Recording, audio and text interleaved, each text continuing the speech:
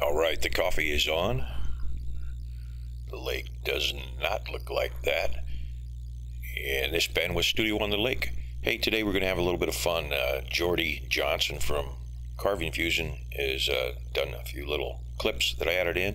We're going to make up a story about a master's in business administration, learning to carve with just a bench knife. He's going to carve a love spoon, and also Doug Linker will be on there. I pulled a few of his clips. Check out Doug's site. Also go over and check out Jordy's site. Hey, this MBA is 30-something.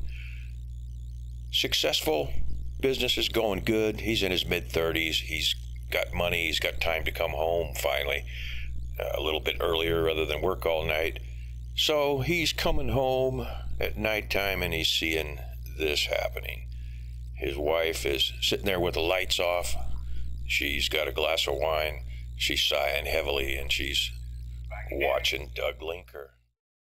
Back again.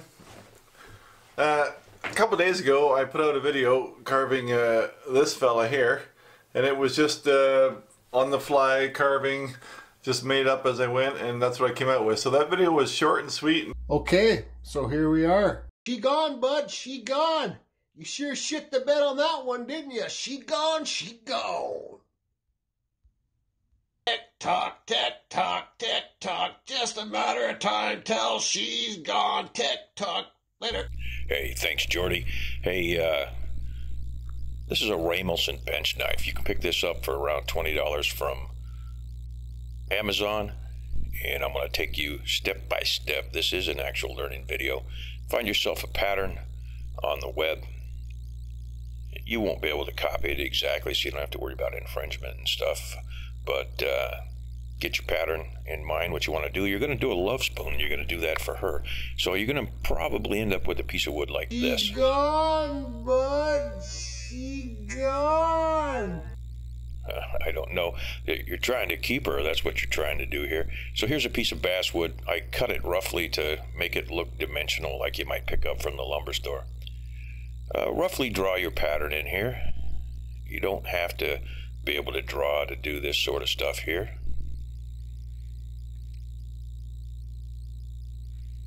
I'm not going to copy this exactly, as you can see. My drawing skills are somewhat lacking.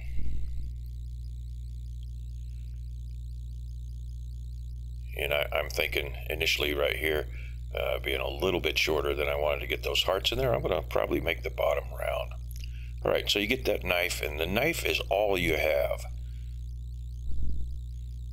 The first cut you're going to do, what you're going to have to do here, you don't have a saw, I'm going to assume, so you're going to have to carve or whittle, as people say, away all the outline.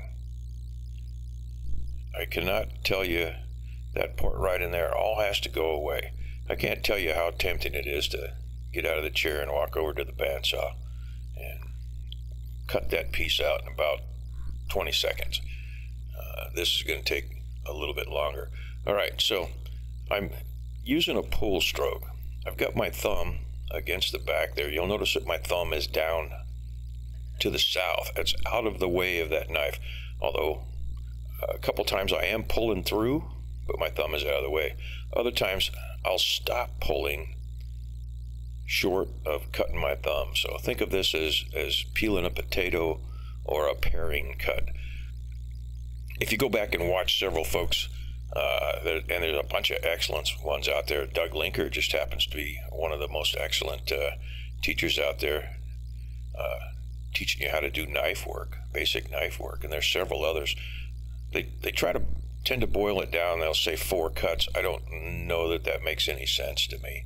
This is a pure whittling cut, and wood carvers, I think if you go to a wood carving school over in Oberammergau or somewhere like that, the teacher would probably whack you with a stick for carving that way. But that's reminiscent of everything a kid used to do, or old men in my youth. All the ranchers that I grew up with around had a pocket knife, and they'd pull it out and pick up a branch and whittle away. To some carvers, that's a derogatory term, but in my opinion, call it what you like. just do it. Okay, so this is a V cut, and I'm cutting down. Both of those are going to act, the bottom of that V is going to act like a stop cut. See the top when I'm coming down, that's a stop cut, then I'm coming back at it from the bottom, and I'm just removing a wedge. Think of an axe, taking a cut out of a tree. You do a hit higher, angle down, and then you do a hit lower, angled up, and that piece in the middle wants to chip out. Now here's the edge, and I'm just going to round that over real quick. All kind of the same cut. And notice again, I'm keeping my thumb down out of the way. There are carving safety gloves out there that you can put in your hand so that you don't cut things. I haven't had a good cut for many years. You can see on my right hand there's a little nick on the back. That's from reaching underneath my chisel rack, which I do on occasion. That's pretty stupid because those chisels are stuck through the rack on the bottom. It's open, and for some reason I felt the need to reach my hand under there and grab something, and bad idea.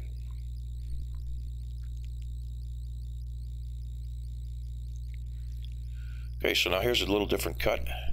You can see I'm holding that knife backwards from what it was before, and I'm levering that off of my thumb, and it's just kind of a slicing. I'm pushing it forward with the thumb and rocking it a little bit, and then occasionally I'll even give it a little bit of a pull. Now look at all that wood that has to come off of there. Again, temptation, run over to the bandsaw.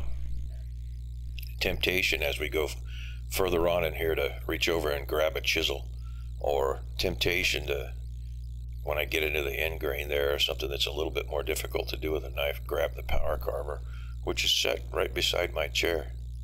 But you're an MBA, you're trying to impress the wife. Coming back to the pattern, just going to refine it a little bit. Trying to impress the wife with your carving, you're making her a love spoon.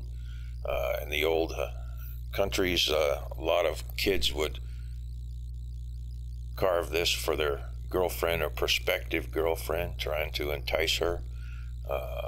If you listen to historical documents, they go into a bunch of crap, I think, to some degree, because everybody basically had a skill set. They could build a chair, they could build a table. That's what you did if you needed a chair or a table. This supposedly, is, to some historians, is to show your prospective wife or girlfriend that you are capable of putting a chair together and her house would be nice. So we've evolved well beyond that.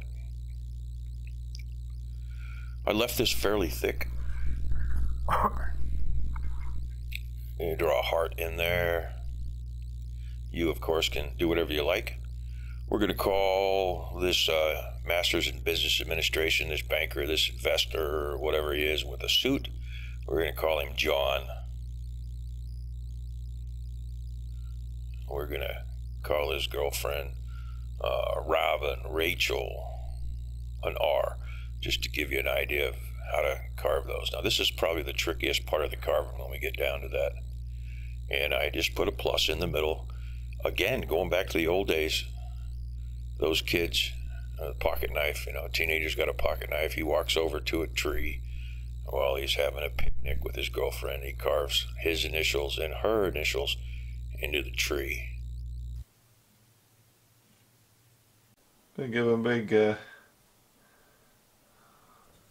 a big smile. Gonna cut that in there nice and deep.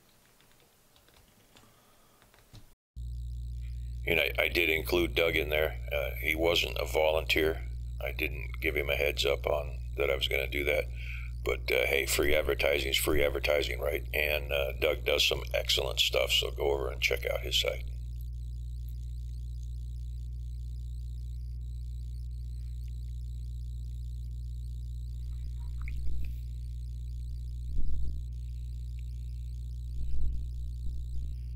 Okay, so now we're getting down to the nitty-gritty. The rest of that, you can see it leaves, a knife leaves a real nice faceted cut on the edge there, and that polishes up real nice with just some wax and ages beautifully. At the same time that the knife is slicing the wood, it's also burnishing and polishing. This I'm using a really light, medium to light, and I'm following around there. I'm in the end grain. The end grain is difficult. The end grain runs up and down vertical on that piece from the top to the bottom. And when you're coming across like this, that's the hardest part. Trying to stay in the lines. Now I'm just taking a little sliver out of there. You only have a knife at this point. This is a point where a lot of people would pick up a V-gouge.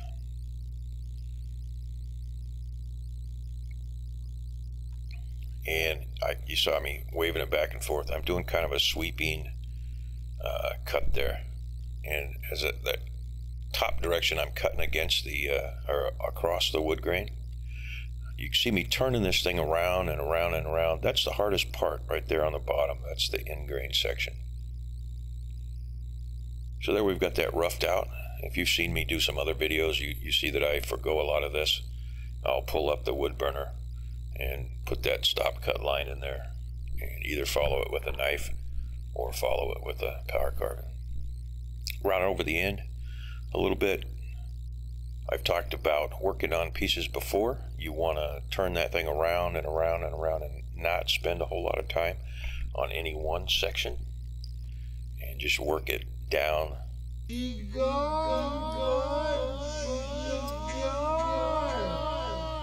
There's Jordy again.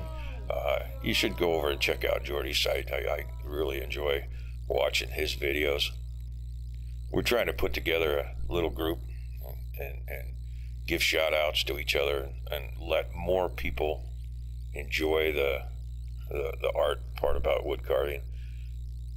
You don't need any special skills or artistic talent. You'll find that if you put a knife in your hand, it's relaxing and you can create something, waste some time.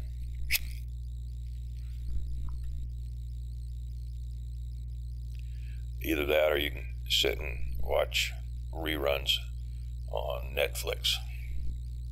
All right, so I'm just kind of making it up as we go along. Decided that to define the outer portion of that heart a little bit more.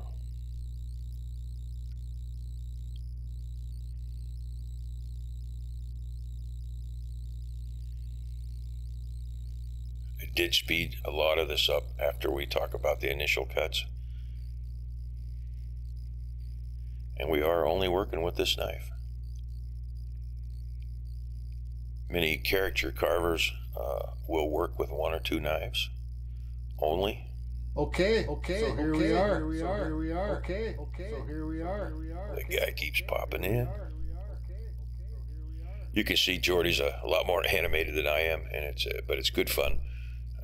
Spend some time watching his videos. He's up in Canada. We're down in northern Wisconsin here.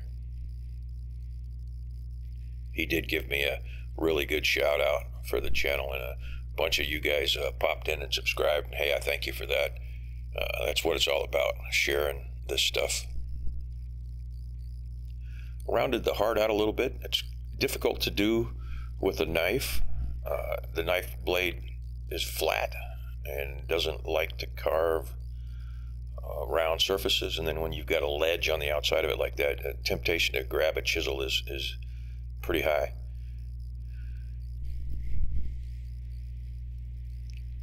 At this point, I'm thinking in the middle there, I kind of want to put a little diamond in. We get a little bit into chip carving with this somewhat, very little into chip carving. Some of the chip carving is amazingly beautiful, and there are a specialized set of knives to do a lot of that. Keep in mind, this was in the old days. This is something that someone would do primarily, I would think, in the long winter or at night when they're sitting inside by the fire, getting ready to go to bed, and just trying to pass the time. A lot of the European countries that are famous up in Germany in the Harz Mountains and that sort of stuff. They did a lot of wood carving. It turned into an industry. Folks sitting around carving different figurines. Yeah, let's see, we're getting off to a good start. Here's a slice cut. I'm trying to keep the facets. Trying to keep the facets on that thing in a diamond shape.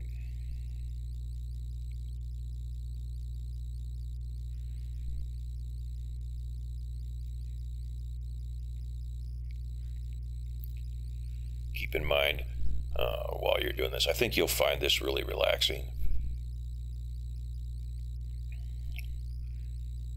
Have a little bit of I keep talking about the temptation to grab another tool. There is something relaxing if you're not doing a video and you've got all morning or all day and you're just messing around, wasting time. It is relaxing just to sit with a knife and take these things apart one by one. I mean, I started carving with a knife and then picked up a set of chisels and added various different tools over the last 30 years. I am stabbing this in a little bit. We're going to get more to a stab cut when we get into those letters. The letters are tricky, and the reason is you're relief cutting, or you're leaving the letters and trying to cut the ground away below them. And if you're not careful, this is where you have to learn about grain. You'll push your lever and part of one of those letters will break off and your design just changed itself. Or in the case of a really bad slip or accident or break, into the fire. Sometimes a piece of wood you're working with won't cooperate, and you just need to toss it in the fire and start over again.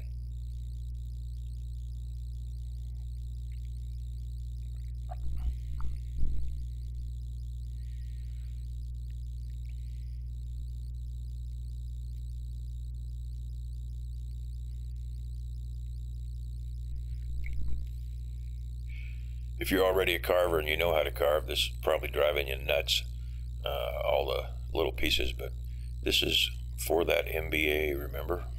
He grew up in the city. He gets his coffee from Starbucks every morning. Well, not anymore. A secretary goes and gets his coffee for him now.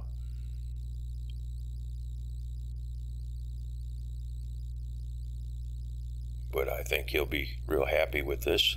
The result of it.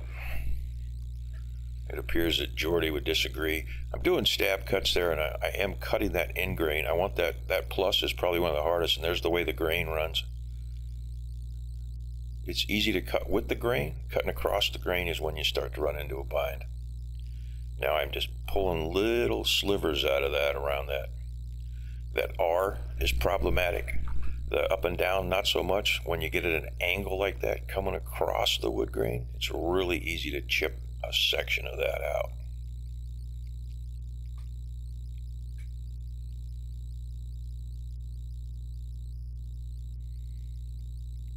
When you're choosing a knife, several people make not just the Ramelson. I just happen to like the Ramelson. The price is good. The quality is good. This one I haven't gone and pulled the finish off of it completely. You'll see most of my knives and tools, I pull that finish off. It gets slick with the oils from your hands, and I want to be able to hang on to it. I'm slicing that end grain, and I'm going a little further than the sides because I don't want a piece to be hanging in there and chip out. There's the chip out. This is where the truth is told if you've got that end grain cut. You can see I work a lot faster when I'm confident, pulling larger chips out.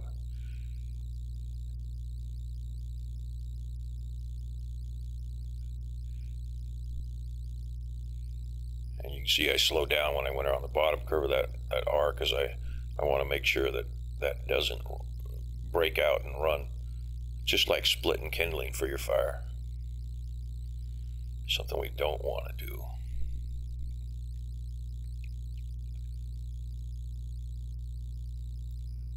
So there we go. If I wasn't doing a teaching or kind of a lesson video here, I would have probably done a lot more finish work on the top part of that and the hearts and whatnot. This is kind of fun right here. I got lazy. I saw that J in there and I crossed it out, and I thought his name was John, and apparently his name is Thomas. He has the T is much easier to carve.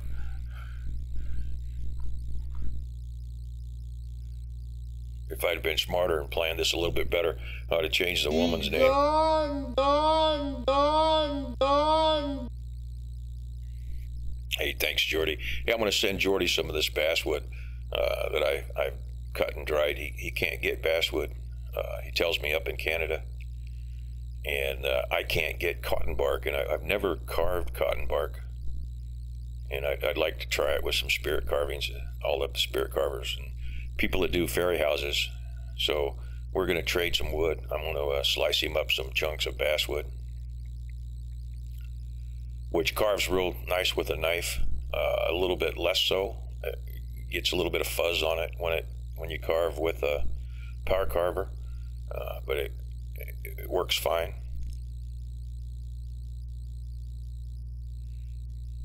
There's the trickiest part to do with a knife. A knife is not designed to do a bowl or a shallow. And you can see I'm going to do this in steps. So I outlined around that thing.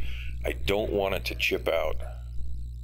That whole liner is a stop cut. There's a stop cut on the bottom where it would, if I didn't do this, it would just chip all the way down to the end of that piece. So here I am. I pull that first step cut out of there, and then I'll just do successive cuts. I have to do smaller and smaller cuts to get the angle down in there. Here's where I really wanted to grab a gouge or a spoon knife or a power carver and take this all right on out of there. I'm taking pretty big chunks off of the end there now that I'm confident it's not going to split, and I'm doing the second step down in there. I'm trying to keep it relatively smooth on the edges so I don't have to go back, but I will. There's a little bit of that lever cut going in there.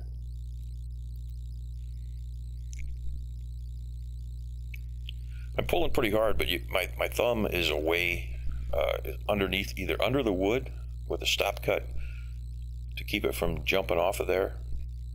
Always be cognizant of where your next cut's at, and you won't cut yourself as much. Initially, you'll probably get a few cuts. Hope not, but maybe even a few stitches. Now I'm getting down to just about the amount that I can get with that knife.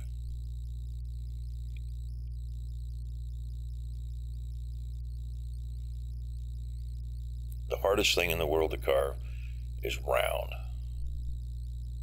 The grain goes every which direction. You can see that grain splintering and shivering, or splitting and running down at the bottom. I'm carving from where the grain, across the grain, and then just kind of breaking it out. You can do it with a knife. Depending on how well this video is received, I think I'll do the one with the same character. And this time, next time probably, I'm thinking maybe, don't know, a company came. This is my young Mastiff. He came out in the studio and decided he needed a head rub. And he won't go away.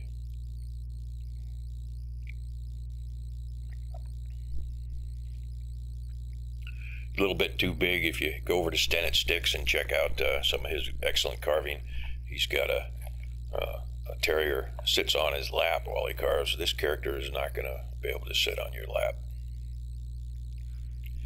Okay, we're doing up the finished cuts. You'll notice that I didn't go all the way out to the edge when I started doing that, just in case some of it tore a little bit. And now I'm just going to continue to slice with the grain or across the grain to get that bowl a little more defined.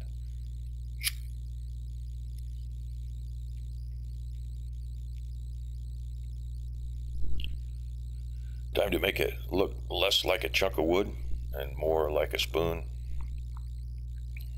Back to where we started on the back. I'm just going to round that over a little bit. Doesn't hurt to put reference lines in to give you an idea where you're going. Once you pull off a corner like that, it's hard to figure out where the center was at. That's just kind of cleaning up the back, the limitations of a knife again. It doesn't want to reach into the center there.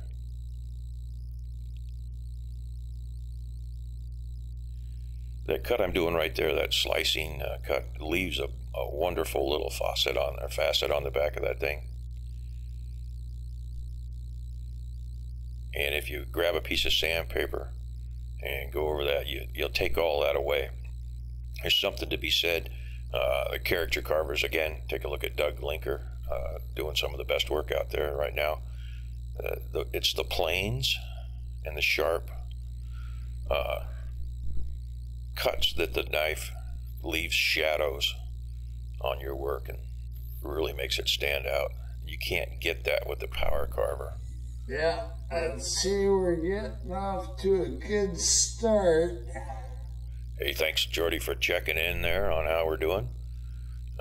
Do keep in mind I'm keeping an eye on what you're doing on your videos. It's obvious that you're keeping an eye on what I'm doing. We got a couple people we're going to bring in and trade this back and forth. So if you like this stuff, make sure you comment, and we can do more of this.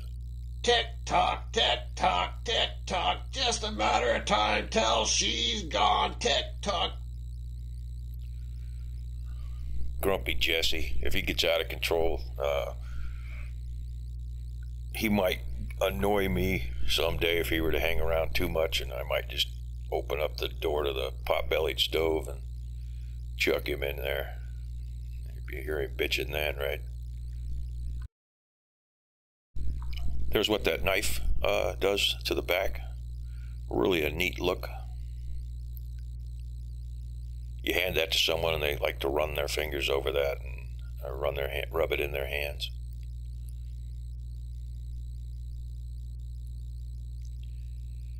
Keep working it over and over again. And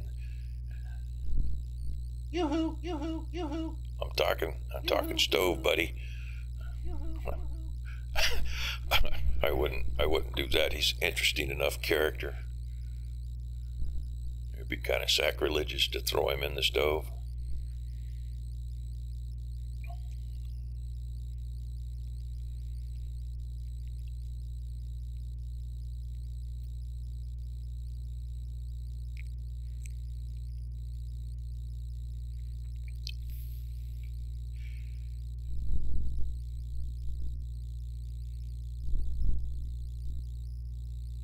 There is something peaceful about taking up carving. You can do whatever you like, however you like, and it can be just for you. In this case, in the scenario that I dreamed up here, this is a guy trying to impress his wife or girlfriend to show her that he has a few more depths to him. But by and large, most people don't care. You got to do for yourself. Do something that gives you pleasure. I think once you take up carving, Mike over at Stennis Sticks talks about carving. All these guys do. Doug does. Jordy does. It gets in your blood, and it's just a great outlet. And at the end of it, you've got something to show for it.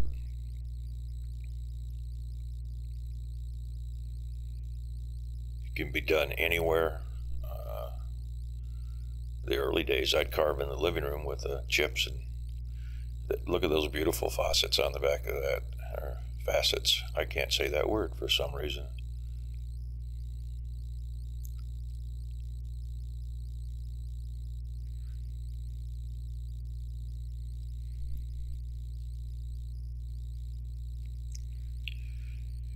All told, the carving of this thing probably took 3 hours. with the filming and stopping and setting stuff up, I decided to do a little bit of a shell thing in the top there. That's getting in the chip carving realm. You can make these as elaborate as you like.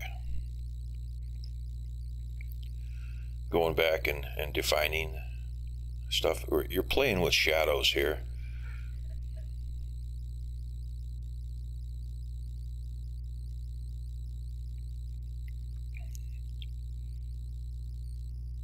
There really is no need for sandpaper. I will use a little bit in the bottom of that bowl to smooth that out. There you have it. I can't get the knife down in the bottom of that.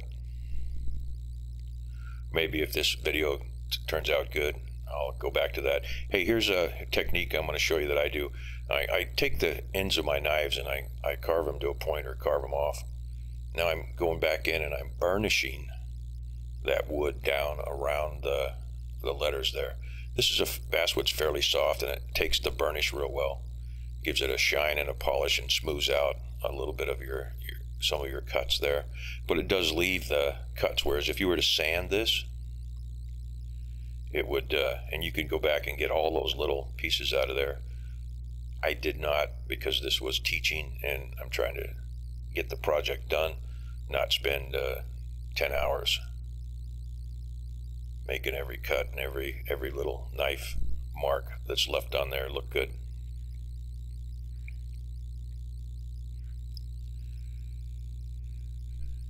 I'm thinking we're going to call this done. Thomas and heck, I can't remember her name now. Rachel, Robin. He's going to take that in some night, put on his flannel shirt that he picked up from the Goodwill or something like that. I was going to say 50 cents, but my daughter said, Dad, you can't buy a shirt from Goodwill for 50 cents anymore, more like $5. So that's the end of that, and I hope you like it. I hope I didn't offend Doug Linker on that by picking on him a little bit. And Jordy, thanks a lot, man. It's great fun watching your stuff that you do, and I hope all of us carvers can get together and share this with other folks. Be sure and check out Doug's stuff. He does great. My name's Jordy Johnson. My name's Grumpy Jesse, and this is Carving Fusion by Jordy Johnson. See ya. And that's Jordy and Jesse. Thank you, my friend. And this has been. Have a good day.